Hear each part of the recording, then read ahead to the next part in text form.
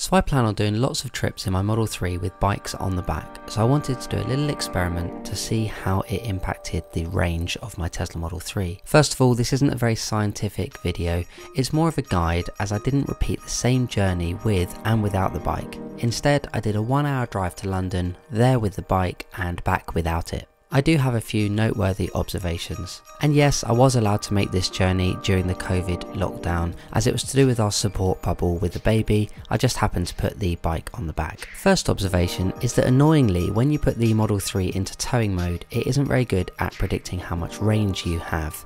I guess it assumes that you're towing a full trailer or caravan, and it estimated that my round trip journey would leave me with 14% battery, when in fact the full journey left me with closer to 45% battery. Another annoying factor is that when in towing mode you can't engage autopilot, which I understand when you're towing a trailer, but not just with a bike rack. You can get around this by turning the mode off, but then you get constant reminders that the reversing sensors are blocked, so I left it on. So the trip itself was 120 miles there and back. I picked this route as it was mainly motorway miles on a relatively still day with little wind. I put the car in chill acceleration mode and I tried to drive as similarly as possible. Amazingly, I managed to do exactly the same average speed there and back. I stuck the cruise control on at 67 miles per hour on the motorway for the entire journey.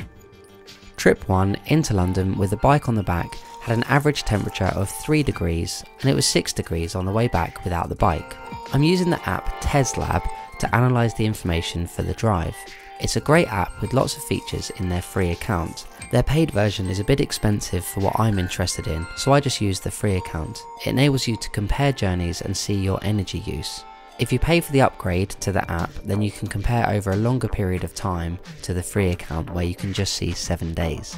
Okay, so what did I learn? Well, I used 17.8 kilowatts to get there and 14.5 kilowatts to get back. With the bike on the back, I was doing 297 watt-hours per mile, or 3.36 miles per kilowatt.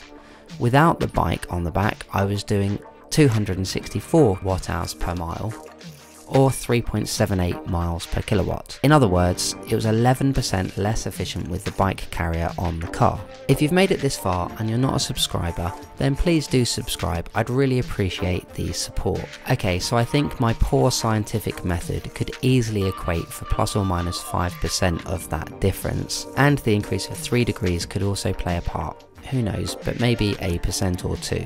I think my lesson learned is that it does impact range having the bikes on the back.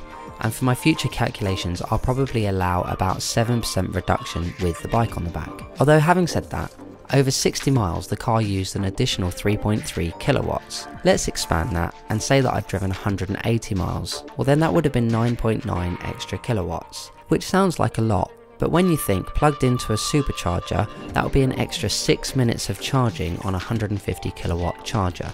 I have a 300-mile round trip coming up in June with 2 bikes on the back if we're allowed to do it, so I'll report back after that too, so make sure you subscribe if you're interested. I hope you found this video useful. Please remember to click the thumbs up icon as it helps others find the video too. Cheers.